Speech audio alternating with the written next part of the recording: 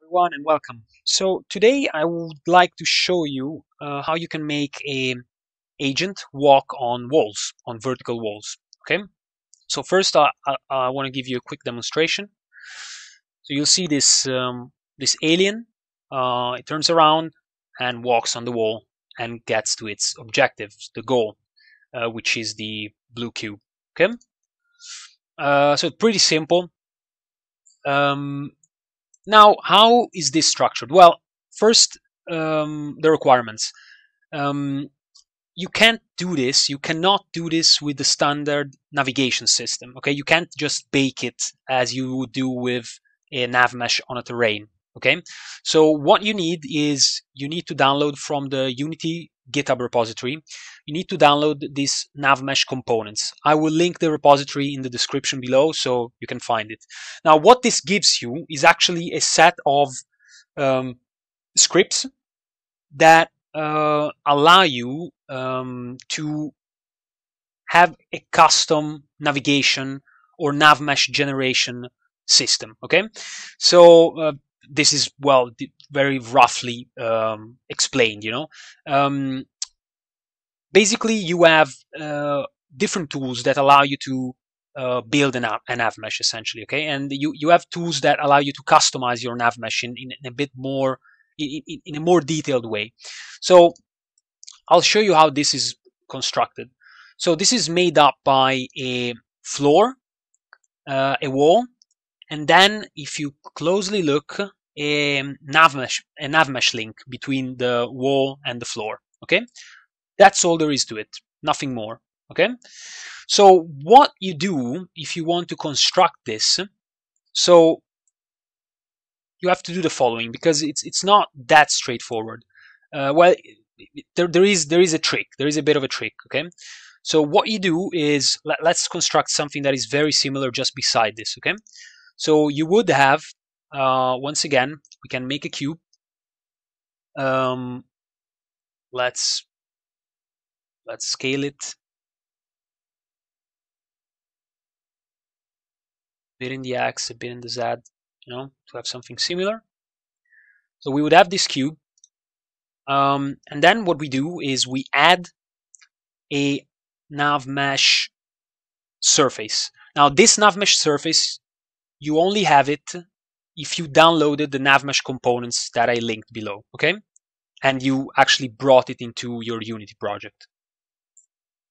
Now I added this. This nav mesh surface is now a component present on this game object, on this cube. What you want to do is you want to go to collect objects and you want to set volume. Now volume basically, this collect objects decides on what game objects to bake the nav mesh. Okay, so what game objects are going to be considered for the nav mesh baking. Now you want to do it ideally only for the object that you made. Okay, you need to do it for this single object, so object by object. Then what you can do is you can set the volume however you like. You can scale it a bit, but I mean, the only difference that it will make is that if you make it too small, like this, okay, if you make it a bit too small and then you press bake, then you'll only have the nav mesh on this part. We don't want that. We want it on the whole surface. So what we do is we just increase the Z and we bake again, and now we have it. Now here is the trick. Now that you have this, what you can do, as you can see, is actually you can move the nav mesh. Okay. Now if you add a terrain and you bake the nav mesh, and you wouldn't be able to move around the terrain with the nav mesh, the nav mesh would stay fixed in one position. However, this system allows you to bring the nav mesh kind of wherever you want. And the nice thing is that it also allows you to rotate the nav mesh. So if I rotate by 90 degrees with respect to the Z-axis, now we have a vertical wall with a nav mesh on it. Pretty simple, right? Now, what you can do is you can essentially duplicate this, put it to 0. So remove the rotation. You won't have the nav mesh baked on it, so you will have to bake it again. So you go here and you bake it again for this one. Then you can bring it as close as you like to the other wall. You know, like something like this, more or less, I guess. Yes.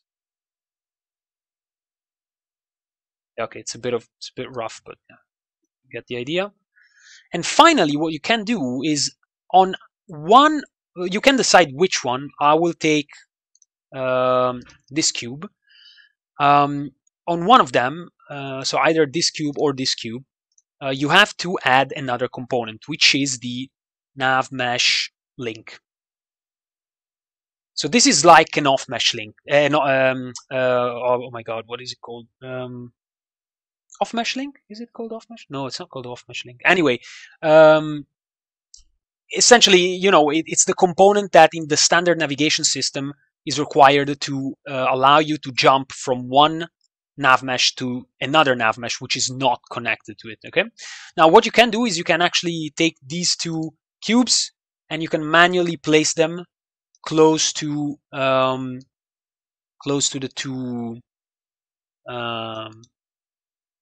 two different nav meshes. So this is the first one, and then you get the second one. And you can see that I placed it like this. And then what you can do is, so basically the first cube, this should be the starting point. Oh no, okay, it doesn't really matter. As long as you have bidirectional here set to on, it doesn't matter which cube goes on which nav mesh. It doesn't matter at all. If you have unidirectional, so if you take this off, the alien or the agent will only be able to go in one direction, but it won't be able to come back. So I will just leave bidirectional set to on.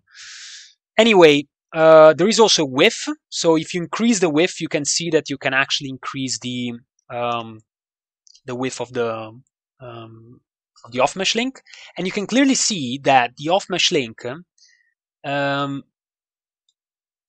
if it's I think if it's light blue, it means that it has a target. It's working. It's actually connecting the two nav meshes. But yeah, you can see right here. Now it's not blue anymore, so it's not connecting anything. So it's not the nav mesh link is not working. So if I go down, you can see it becomes blue. So now it's working again. It's connecting the two nav mesh links. So you can put them actually wherever you want on the two nav meshes. Depending on how you put them, the actual agent will travel on this surface from one nav mesh to the other. I usually like to put them quite close to the edges, and there you go. You have it. So you can spawn your agent either here or there, and then basically what you can do is you can place a goal, a target on the other side, and you can do exactly the same thing as I did right there. Pretty simple, right? So this is how you make agents walk on walls. Thank you for watching, and see you next time. If you have any type of questions, just feel free to leave them below in the comments. Bye-bye. So before I forget, I would like to point out that